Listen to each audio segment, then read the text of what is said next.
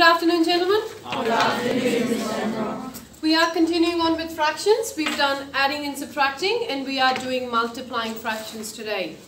There's one major difference between adding fractions and multiplying fractions, and that is we do not need a common denominator when we multiply fractions. So this makes your life a bit easier, doesn't it? Yes, so that's the most important thing. We don't need a common denominator. However, if you have mixed numbers like this one, convert them into improper fractions before you multiply. Okay? And we'll talk about this step when we get there. So, first thing, is it multiplying? Yes? Do we need a common denominator? No. So basically what we do is we multiply the tops together and we multiply the bottoms together.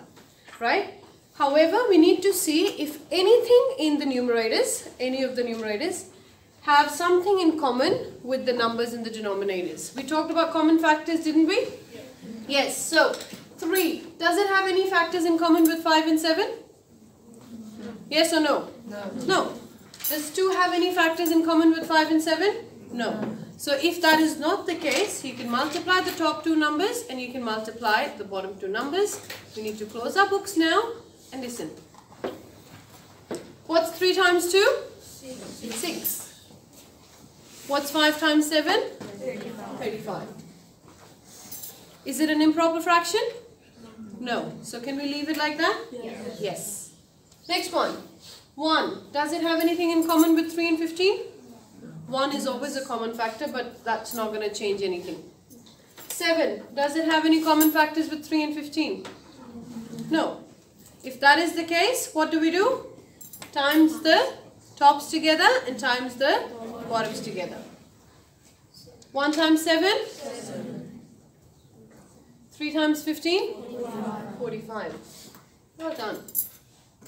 Now, next one is a little bit different. 3/4 times 2/5. Do 2 and 4 have a factor in common? Are they both divisible by a common number? Yes. What is that number? 2. 2. Can I divide both 2 and 4 by 2? Yes. That is also called as cancelling out in common language. So that's what this means. Cancel a number in the numerator with a number in the denominator. What that basically means is you divide the numerator and divide the denominator by the same number. Remember we did it when we were finding equivalent fractions? Yes. So you can only cancel something in the numerator with something in the denominator. If they are both on the same level, you can't. It's a sin. Is that clear? Yes. Now, 2 and 4, can they both be divided by 2? Yes. Yes, so rather than writing, you can write this way. Can you please stop that? You don't have to do this, you can just show this cancelling. 2 divided by 2 is? 1. 4 divided by 2 is? 2. Are there any other common factors that we can do? Any more cancelling? Or in other words, we're simplifying the fractions. Anything in the top can be divided, if they can be divided with the same number, with something at the bottom, we do that to simplify our numbers. What do we get? 3 times 1? 3. 2 times 5? 10. Now, what if you missed that important step? What if you did not think of cancelling? So I'm going to redo that question again and show you what you can do. Let's say you did not cancel because you were not paying attention and you did. 3 times 2? 6. 4 times 5? 20. Now you should realize that 6 and 20 have some common factors. They're both divisible by certain numbers. You can cancel now. So 6 and 20, are they both divisible by 2? Yes. Alright, you can do it now. 6 divided by 2? 3. 20 divided by 2? 10. Do you get the same answer? Yes. However, I don't want you to do it this way. I want you to simplify first and then multiply. Can anyone think of a good enough reason why? Okay? It's quicker. It's quicker? Why is it quicker? Because with bigger numbers you might be having to multiply more. Exactly. Let's look at the next number. Can you do 27 times 15 in your head? I can't.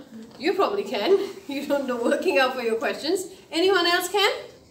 No. So you'll waste your time, you'll do the big multiplication, long multiplication, then you'll figure out what 9 times 20 is, and that's going to waste a lot of time.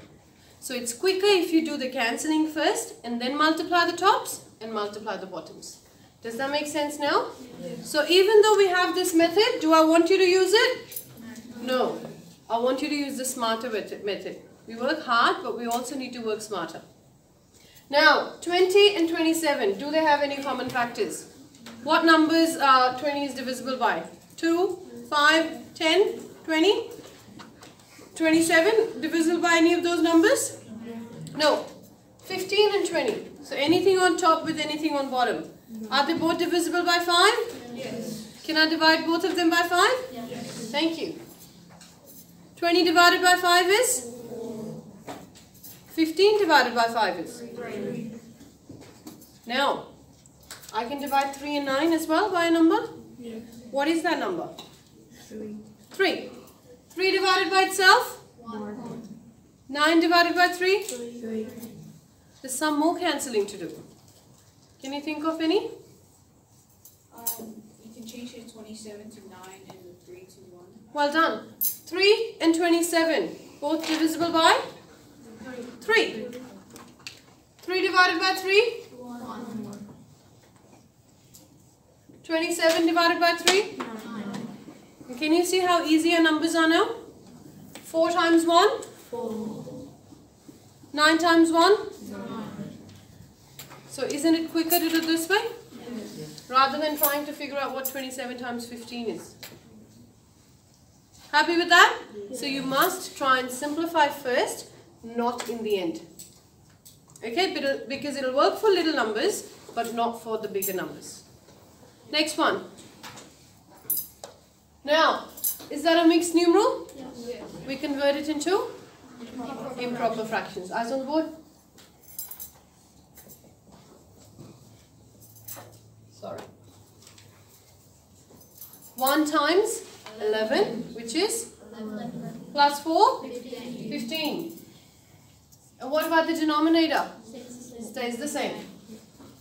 5 and 15, they're both divisible by 3? Oh, they're both divisible by? 5. 5. 5 divided by 5? 1. 15 divided by 5? 3. Any more cancellations? No. What do we do now? Multiply the numerators together, multiply the denominators together. 3 times 3 is 9. 1 times 11 is? 11. Now, I wrote the heading multiplying fractions. I've got 3 eighths and then I've got 24. Is 24 a fraction? Yes. Can I write it as a fraction? Yes. How? 24 over 1. Exactly. So if it confuses you, you can write it as 24 over 1. Okay? Same procedure. 3 and 8. Anything in common? Any factors in common? Which factors are common? Yeah. 8 and 24. Yeah, 8 and 24, yes. So 24 and 8 are both divisible by? 3. 3. Yeah, 8 actually, not 3. They're both divisible by 8. 8 is not divisible by 3, but 8 goes into both of them. And 4. And 4, yes, but I'll choose the bigger number. You can divide them by 4 and then further divide them by 2, or you can divide them both by 8 in one go. Either way it's fine, but 3 no. Now, 8 divided by itself? 1. 24 divided by 8? 3. And then, times the tops. 3 times 3? 9. 1 times 1? 1. Do I need to write the 1 there? No, it looks ugly. Get rid of it. What do you write? 9. 9. That's it. Multiplying fractions. Do we need a common denominator? No. Do we need to convert them into a mixed number? Yeah. Mixed number. Sorry, improper. Do we need to convert them into an improper? Yes. Fraction? Yes. And what else? Do we simplify first or in the end? First. We try and cancel anything. Can I cancel two things that are on the same level? Can I cancel two numbers in the denominator? No. What is it? Assume. Can we cancel two numbers in the denominator? Can I? No. You're not confident enough. Can I? No. What can we cancel? Something in the top with something at the bottom. And once we've cancelled everything, what do? We put our pens down and listen. We're still not copying. What do we do? Once we've cancelled everything, We multiply the top with the other. We multiply the numerators together and then the denominators together. that's it. Once we've cancelled everything from top with everything in the bottom, that's possible. We times the numerators together and we times the denominators together. That's it. Any questions? Yeah. We end up with an improper fraction, we convert it to the decimal. Yes, I was about to say that if your final answer is an improper fraction, you should convert it into a mixed number. Okay? That's it. Get on with your work. Thank you.